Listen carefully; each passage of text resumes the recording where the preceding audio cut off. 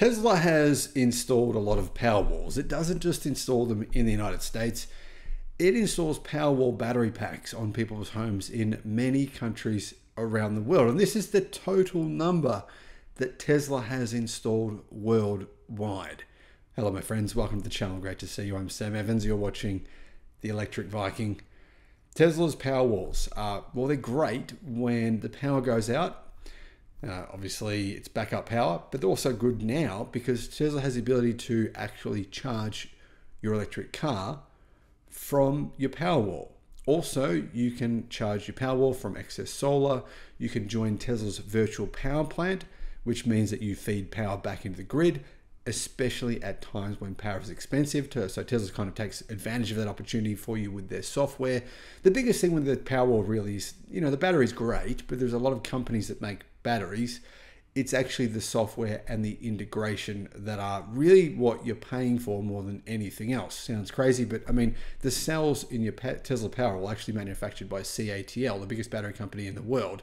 It's Tesla that does all the other work, all the other software stuff, the integration stuff.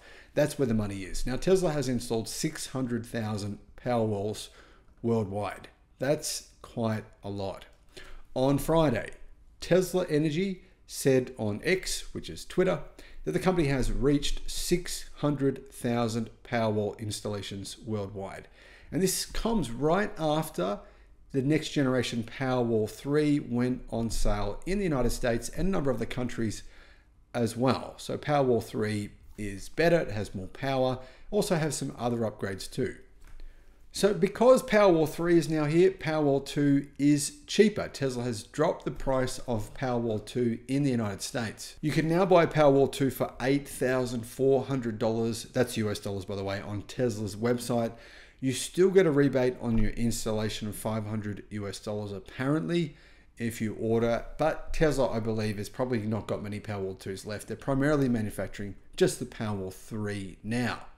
Now, if you're curious to know, the home battery market's pretty big. LG Chem, they do batteries. They've had a lot of recalls on those batteries. But anyway, if you're curious to know what is Tesla's market share when it comes to home batteries, so home energy storage, Tesla own 1 in 3. So around about 32% of all batteries sold in the United States, by the way, home battery sales in the United States are sold by Tesla. And this is actually Tesla's fastest growing source of revenue, and the fastest growing area of their business, not just Powerwalls, but energy storage, building out massive batteries around the world. There's one being built right now in Queensland. And in fact, Tesla are building numerous batteries all around the world today.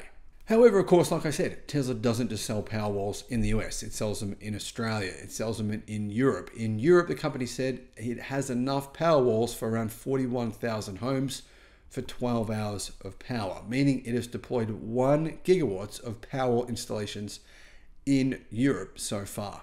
So Tesla has been working, though, on its virtual power plant program. So this is a way for you to get the money that you paid for the Powerwall back. Some people say that they've paid off their Powerwalls simply by getting credits from their electricity supplier.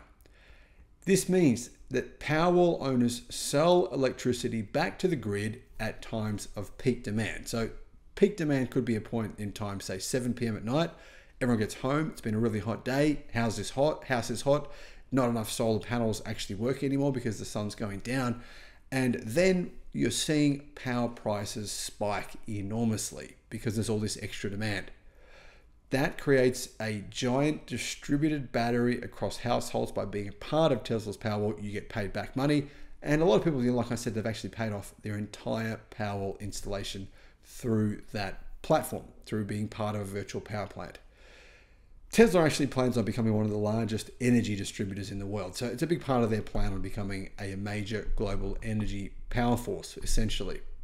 The company is currently piloting VPP programs in multiple states in the US, including California, Texas, Massachusetts, and others. It has some in Australia as well, plus in Puerto Rico, in other locations in Europe apparently as well. So these virtual power plants are popping up all over the place. Tesla has a license to run its own energy network in the United Kingdom, and it runs a virtual power plant there as well. So it's kind of cool to see this happening, but a lot of experts believe that eventually almost everyone will have their own battery pack at their home. And one of the reasons for that is because used EVs, the vehicle will fall apart well before the battery pack dies. We're seeing people use batteries from buses. Once those buses have done 500,000 kilometers or more, the bus is really not that good anymore, but the battery pack is still useful. People have used those batteries for powering their homes in remote locations. So what's going to happen now is these lithium iron phosphate batteries in particular, but batteries from EVs, they last a lot longer than the lifetime of the car. So those batteries will be used to run people's homes. And most people, they believe in the future, who are not living in an apartment block, will have their own battery pack, like a Tesla Powerwall. A lot of experts, in fact, billionaires who are really wealthy, believe this is the future of the energy market. Thanks for watching.